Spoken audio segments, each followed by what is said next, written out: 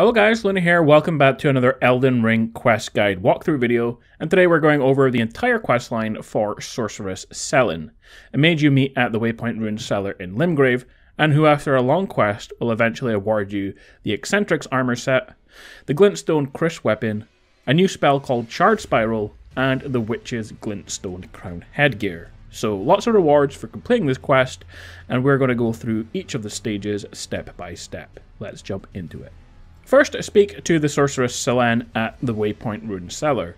In your first conversation, she asks if you want to be her protege, and basically we need to find scrolls for her in order to learn more spells, and there are 3 to collect. The first scroll is next to Agheel Lake South, the second in the graveyard next to the Church of Irith,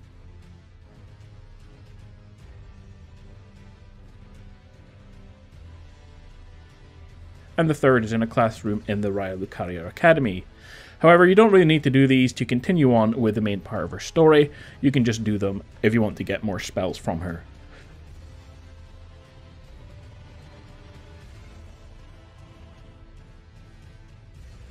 Continue on with the game until you reach this part of the map, the primeval Sorcerer Azul. And it's quite a journey to reach him close to the Hermit Village before reaching the Volcanic Manor, so it's a fair way into the game, but when you interact with him, you will receive an item called the Comet Azure. Take the Comet Azure back to Sellen and talk with her. She mentions you spoke with her former mentor, and when you speak to her once more, she will ask you if you want to journey together to restore the primeval current. Accept this offer and talk again about a favour, and she will talk about needing to find someone else in-game called Master Lusat. She will give you the Sellian Sealbreaker needed to reach him and mention he's somewhere in the Caelid Wilds. Now from here we're going to go find Master Lusat, and there are 2 ways to get there. You can go the long way through the city of Celia, which you can do another quest here involving Gowrie and Millicent. It's not too difficult, you just have to light the flame in one of the towers, and that will allow you access to the back streets and the Church of Plague. But there's an easier way, and that is to head to Fort Farith, where you kill the giant dragon for 75,000 ruins. From here you can go west to this big white stone, which is actually the back of a giant skull, and you can drop down. Go to the graveyard, defeat the enemy, and behind the gravestone is a secret entrance to the Celia hideaway.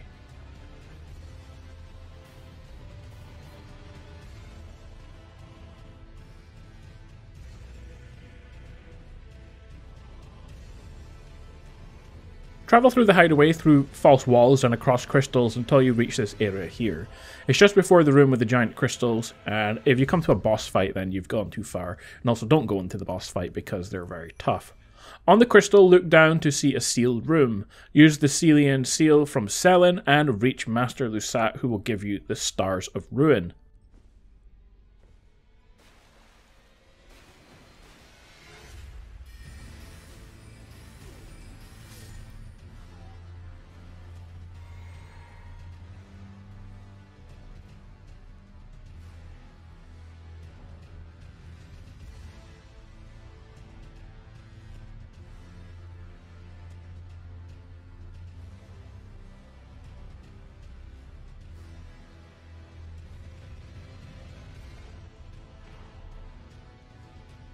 Find your way out of the cave and back to Sellen. Speak with Sellen and she has a favour to ask.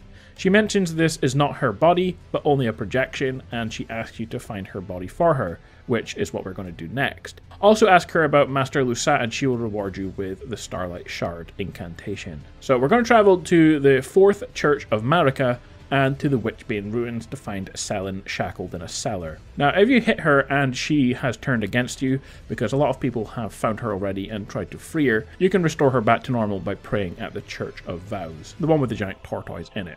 Talk to her and she will give you Sellen's Primal Glintstone.